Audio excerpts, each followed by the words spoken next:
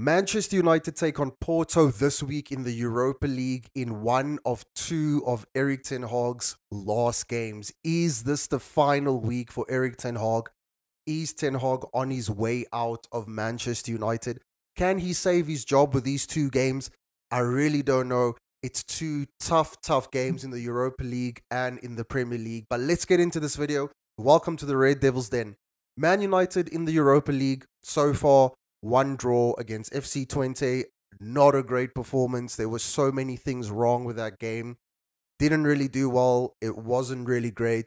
And we have to try and get a win. It's going to be extremely difficult against an opponent like Porto. But I don't even think it's necessary to speak about the opponent because we have so many issues in the team already by itself. Now, the first thing that I'll start with is I have to start with Bruno Fernandes.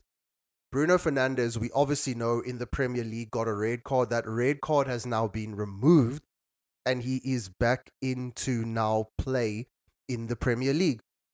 Obviously, he was going to play regardless in the Europa League whether he got a red card or not. Now, is this bad or is this good? I think it is bad. Bruno Fernandes, I think, really is the example or is, I don't know, the poster boy of things going wrong for Erik ten Hag. I know he's the captain of the team, but oh my goodness, he has not been good for a very long time.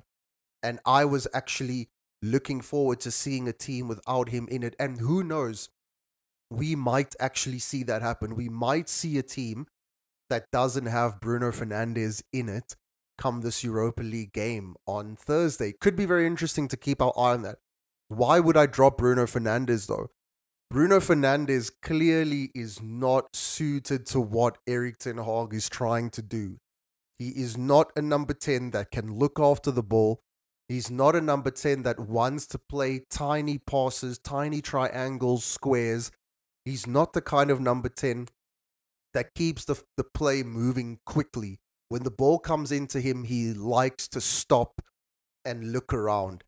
In a type of style that Erik ten Hag wants to play, obviously everyone has been saying we have no style of play.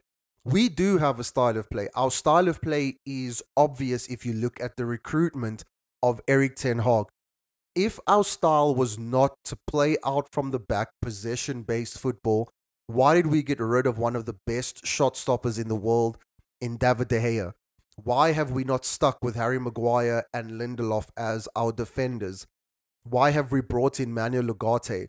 Why have we brought in a player like Joshua Zirkzee who is good with hold-up play, who is good at retaining the ball, good at dropping into midfield? Why have we done all this? Why is Ahmad doing well in this team, which is another point I'll get to a bit later. But I don't actually think Bruno Fernandes is fitting, and I think it is starting to weigh on him mentally and in the game. You can see he's really not into it. He's really not feeling it. And I think the problem that it's creating is it's bringing the whole team down because he's obviously not feeling it, and he's the captain. People are taking their lead from him. So unfortunately, the problem that we have now with Bruno Fernandes is that because he has to try and play himself into form, he can't really be dropped, can he? So it kind of makes it very tough for any other player to come in. And I'm actually hoping, I'm going to give you my team in a minute, but I'm actually hoping that when it comes to maybe the end of Erik ten Hag's tenure, whoever comes in next will obviously change the tactics and it'll obviously work for Bruno Fernandes. But let's talk about the team. I just want to talk about Bruno because obviously his red card was rescinded. He's always a big topic to speak about. He always creates a lot of division and controversy. Many people like him, many people don't. But let's move on. The team will pretty much pick itself. He will have to go for his strongest team. Obviously, we don't have Luke Shaw. We don't have Kobbie Mainoo. But for the rest of it, we have the team. This is the team I would go for. I've seen quite a few people on X and YouTube speak about a back five. This is very interesting. It's a tactic that Ollie used before he went. Did it matter? No, it didn't. He still got sacked anyway. I wouldn't go for a back five, though. I don't think it makes sense.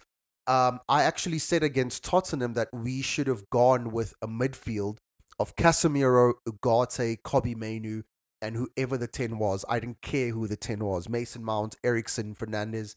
I really didn't care. But I would have gone for a 3-man midfield to bolster that midfield. And what happened in that first half? We were run ragged on that pitch. We were run absolutely ragged because our midfield was falling apart.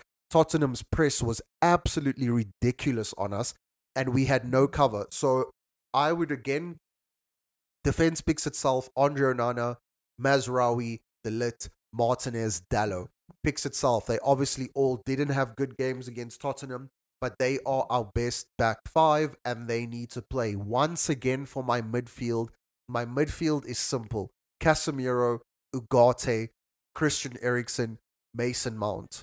I would not want Bruno Fernandes to play in this game. I'd play Mason Mount. On the wings, obviously, Rashford will never be dropped. Ahmad should not have been dropped in that game. I mean, come on. Garnacho is a great player, and he is someone who can start a game, but I think he's such a good impact sub. Him and Rashford both, I think, are such good impact subs. The fact that Ahmad had to be dropped was ridiculous. I would have dropped the striker. We didn't need a striker. Xerxes missed so many opportunities. Hoyland, obviously. But that's a story for another day. Like I said, I do not think Man United needs a striker. I did a video on this. I'll link it down below. We do not need a striker. We don't play a brand of football that is suited for a number 9. So we don't need a number 9. And my front...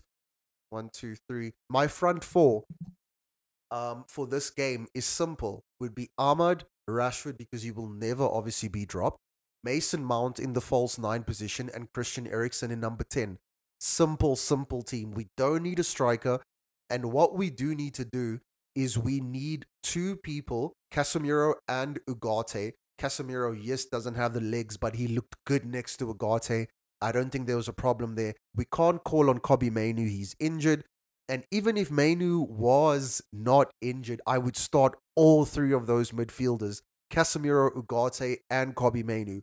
What is wrong with us shoring up that midfield? What is wrong with us putting a shield in front of our defense and shutting down the midfield, which we didn't do against Tottenham, knowing that they play a high possession-based football, knowing that they like to press?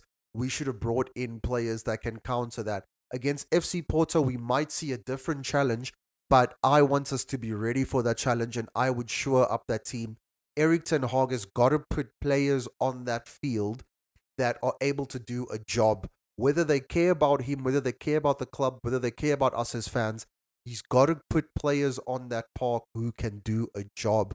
Casemiro, Ugarte, Christian Eriksen, Mason Mount, they have got to play, because those are the players who can get on the pitch and do a job. Mason Mount has so much to prove. Christian Eriksen will be feeling so confident. Obviously, he would have gone straight into the number 10 role in the Premier League. Bruno is back now. I still think Eriksen should be given a go. My score prediction for this, I'm going for a draw again. I don't see us winning this game. I think the players shown us against Tottenham that they are not really interested in playing. Will this force Ten Hag's hand to do something very different? I really do not know. It's going to be an interesting one to see. But that's the team I would go with. I'll go with a draw of 1-1. Same result we had against FC20. I don't really think there's much in the game. I don't think from what we saw against Spurs, are we going to see a bounce? Are we going to see the players come back? I really don't think so, considering some more news that came out after the FA Cup, which I'll speak about on another occasion. But that's what I'm going for in this game. I really don't think that the players are that interested, but I would put out a team that is compact, a team that can stop the other team, because that's where we are. That's where we were under Ole Gunnar Solskjaer, and that's where we are now. We just have to stop the other team from playing. But if you enjoy the content, remember to hit that subscribe button. Let me know your thoughts in the comments. We have a massive week ahead of us in terms of games, and I'll see you in the next video.